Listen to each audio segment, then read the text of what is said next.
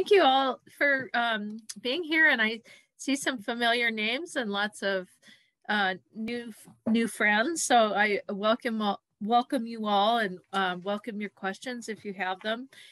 Just a little bit about my book. It's a novel. It took me about 16 years to write. It's written in 3 distinct sections. It's a novel based kind of on a family story about a sister's search for a missing sister. So it's told in 3 parts. The voice of a nurse who took care of this missing child, and a father who institutionalized the child, and then the sister who was searching for this child and at a later date. So it takes place, largely in the kind of the late 1950s, 1960s, and then in the 1970s and 88. So the chapter I'm going to read you is, I got to get this box out of the way. There you go. The chapter I'm going to read you is when the father and mother were taking the child right after she was born to the institution. It's chapter 14.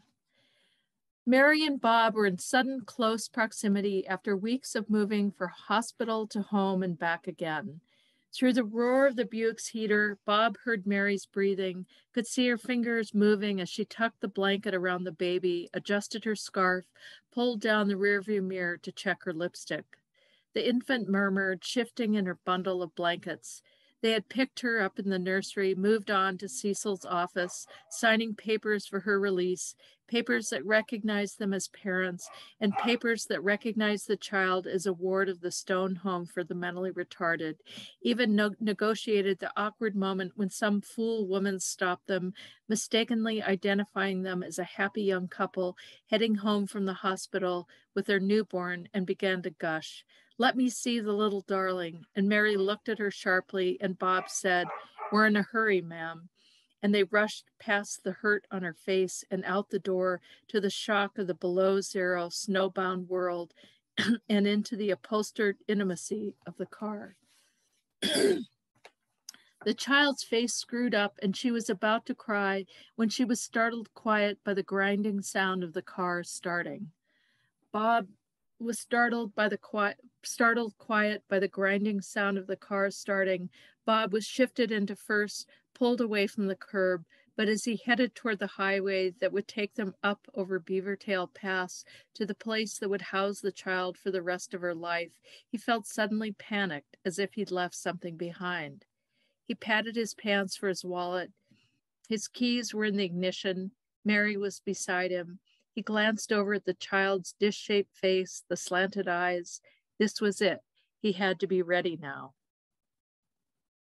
Mary stared straight ahead, her profile etched against the frost-crusted side window, inscrutable. Bob launched the car onto the highway behind a logging truck loaded with Douglas fir, correcting for the skid. They headed east into the ice-bound, unblinking morning.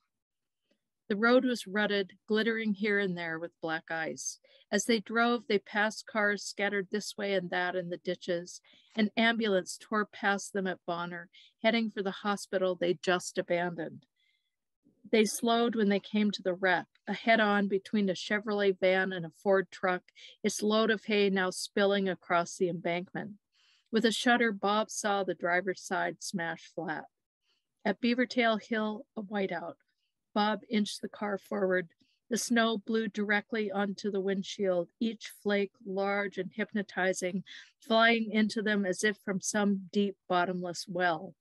Bob kept moving his eyes from the rearview mirror to the road, to the side mirror, to keep from feeling dizzy, to keep from feeling he would fall into a dream and off the side of the road, a dream where the sun was shining and the road was clear, and his wife was beside him glowing with a baby with rounded cheeks.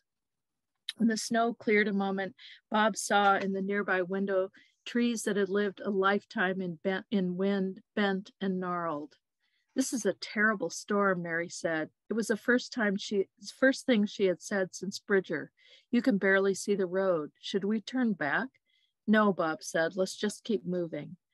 As if she could sense their nervousness, the baby whimpered. Her eyes opened, her face flushed red, and then her cry blossomed into the furious, bleating, skin-crawling sound of a newborn. The windshield fogged. Bob tried to drive as he polished the glass with his leather glove, leaning close to the windshield to try to make out the shadows ahead of him. Were they cars, trucks? Were the three of them going to be crushed? Another road fatality like so many storms like this, family of three killed on icebound road and head-on. Aha, aha, the baby kept crying, her face changing from red to light violet. Excuse me a minute.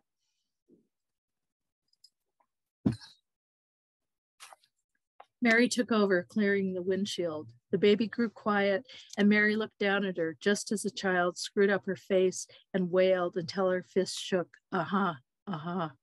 Can't you do something, Mary? He patted the bundle in Mary's arms. Shh, baby, shh.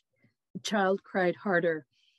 It was as if their entire world had shrunk down to the sound. Aha. A logging truck passed them in a whoosh, immersing them in a cloud of blinding snow. The child began to scream. Oh my God, Mary said, I can't take it. The baby's cries were now desperate. Two-punch, her tiny face moist with tears. Bob, I'm going to lose my mind, Mary said, her voice quiet with panic. We have to stop this crying. Heart pounding, Bob turned on the blinkers and eased the car over to the side of the road, praying that someone didn't come barreling up behind them to send them into a ditch. He looked at the rearview mirror, glanced back at the road shrouded in clouds behind them. Can you be fast? He looked at Mary. Mary cradled the child in her arms, swinging her from side to side like a rocking cradle. Tis, she said, there. The baby stopped and sniffed. Then Mary held up the child to her nose and sniffed. Oh, for heaven's sake, she's dirty. Turn the heat up. I've got to change her, she said. I can't believe I'm so dumb. Mary hauled out the diapers and the dry towels. She laid the baby out on the coat on the seat beside her. Her hands moved quickly to unsnap the safety pins in the wet diaper. Suddenly, the naked child was on the leather seat between them, startling with her slender blue-veined body, her pink vagina, her fists curled, her blue-veined legs pulled tightly to her stomach. She cried her wet, braying cry, and Mary was talking to her, saying, now, it's all right. It's going to be all right, as she folded the soft, clean diaper across her belly, where the black stump still adorned the child's belly button, pinning up one side, then the other. She guided her arms and legs back into the fuzzy yellow sleeper, snapped it up, wrapped her tightly in the blanket adorned with red and blue and green elephants embroidered by a neighbor, and set her pink cap on her head. As the smell of urine filled their car, another car appeared out of the clouds on the highway, moving toward them. It edged slowly past, then became a dark shape, disappearing into the flurry of snow, honking as if to ask, why would anyone in their right mind stop here? Mary pulled a bottle from the diaper bag, a shower gift sent over from Warm Springs by Bob's mother, crooked her arm, settled the baby, and fed her a bottle. Suddenly, mercifully, the car was filled with a rhythmic kiss of the baby sucking, her eyes flickering. They drove on, inching their way over the Garnet Mountains and across the wide plains at Drummond, where Bob had to steer against the wind. He saw the gray shapes of cows, barns, and houses in their sheeting snow, and wondered if this is how the child would remember them, dark shapes looming over her like those cars passing them in the highway. Worst I've ever driven in, Mary said finally. At least the baby's asleep. Thank God for small miracles. Elizabeth Finch Carter, Bob thought, as he looked at the child asleep in Mary's arms, her fingers relaxed, her eyes fluttering, and he felt a hand close around his heart. At the sign for the stone home just after Butte, he felt weak with relief. I feel like I've aged 10 years, Bob said. That was a hellish drive. Let's just get through this, Mary said. Her mouth was set. The child was sleeping in her arms. She sat erect in the seat next to him, but she might as well have been miles away. I never thought I would be doing this, she said. Never. You know what Cecil said, Bob replied. Yes, I know what Cecil said, she snapped, but I'm not Cecil. Cecil didn't just give birth and have to give up a baby now, did he? Bob skidded to a stop at the stop sign. We don't have to do this, he said. Are you changing your mind? No, Mary tipped her chin up. She looked down at the baby. She lifted her up and smelled the top of her head. Then she looked back out the window. Let's go, Bob. They passed slowly through Stone City, past a small cafe where a young girl with long braids stood in the window looking out at the snow, licking a large ice cream cone. Why wasn't she in school, Bob wondered. Why didn't she have a sweater on? The thought of eating something cold in this weather made him shiver, even inside his thick wool coat. They drove slowly, looking for a sign that would direct them to the Stone home. The baby woke and began to fuss. At last, as they passed the low brick buildings of the downtown and headed out of town, they saw the entrance gate for the Stone home. Mary stayed in the car, engine running, with the child. Bob walked into the building, past a receptionist with large dark circles under her eyes, who turned away from him as he entered, cradling the phone under her chin, her voice lowering suddenly. The room was warm, a fire crackling in the fireplace, some potted ferns, and a few landscape reproductions on the walls, the air grayed. Was he imagining that? Was it the lack of fluorescent lighting which they were putting in all the buildings now in downtown Bridger? Bob was aware of the sounds of people from other floors, murmurs, and he was relieved when a nurse dressed in white starched uniform with a white nurse's cap perched on her head came briskly down the hallway and asked him if he needed assistance. When Bob explained who he was and that he was looking for Dr. Otzinger, she knew immediately what it was about. Her tone softened and she asked him to wait. She asked him if he was alone or did he want to bring his family inside. I have to get my wife and child, she said, and hurried outside.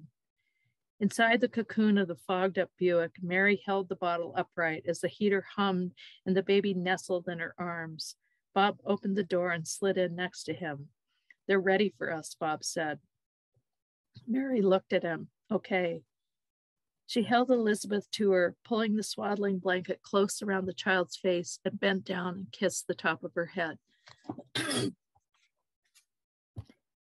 Mary pulled on her hat. She draped her coat over her shoulders and buttoned it up around the baby, the arms hanging limply at her sides. She slid across the seat, opened the door, and got out. As she stood, her black hair snaked out into the wind, and she bent down and hurried toward the door.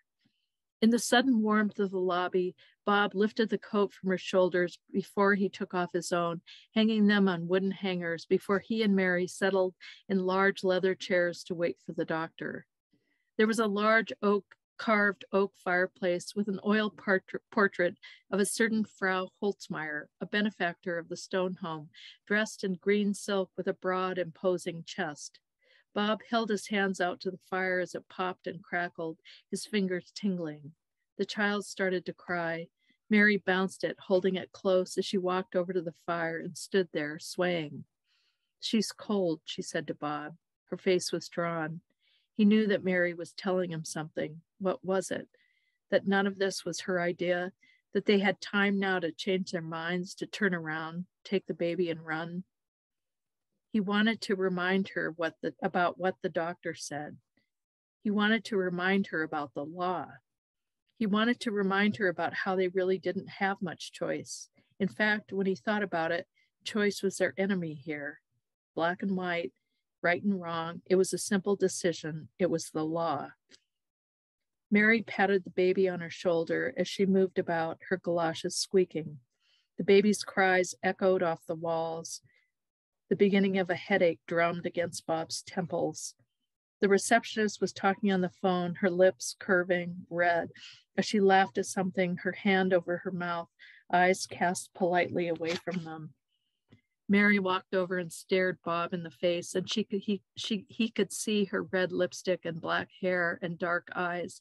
How lovely, how startlingly beautiful she was as she offered him the child, saying simply, I have to use the ladies' room. Okay, Bob said, and stood there. That means, Bob, she said, using both hands to offer him the child, that you need to hold the baby. He reached out and took the child into the crook of his arm and listened to the dimming click of Mary's heels. Shh, shh, he said to the screwed up face, the purple vein pulsing in the forehead. Don't cry.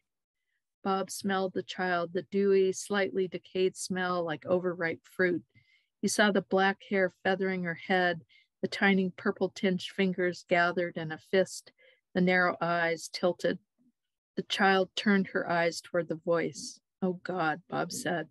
He walked around and around, jiggling her, feeling the bulk of her 6 pounds, 2 ounces, wriggling, the weight of a large file. Northwestern Insurance, Donatello Logging. Please don't cry, Bob said, his heart pounding as he walked and jiggled and wondered where Mary was and what was taking her so long and whether she was applying her lipstick. Perhaps she was enjoying the sounds of the baby's cries ratcheting up higher and higher, cries that were building up like PSI in his brain and his skull and his spine. He glanced again at the receptionist, who was also clearly ignoring him. Of course you feel that way, she cooed softly into the phone. She was so wrong to do that. Well, Bob thought, I'm not going to give her the pleasure of watching me suffer. He looked for someplace quiet, someplace he could get away, when he spotted a phone booth and headed over to it. He sat inside, folded the door shut, the baby in his lap. Okay, kid, Bob said, looking at the child in his arms. We're in this together. We got to make the best of it. He put the child to his shoulder and patted its bottom. The child kept crying. Ain't she sweet? She's a-walking down the street. His mind went blank. He couldn't remember the words. The baby arched its back and shrieked. His mind turned red. Where was Mary? He looked out into the room. It was empty. Okay, princess, how about cigarette holder which wags me? More crying, but a curious change in tone. Over my shoulder. He turned sideways as he patted her back, taking in the blue eyes, the flat face as he hummed a tune, jostling her to get her to stop crying. Come on, little one, you gotta love the Duke.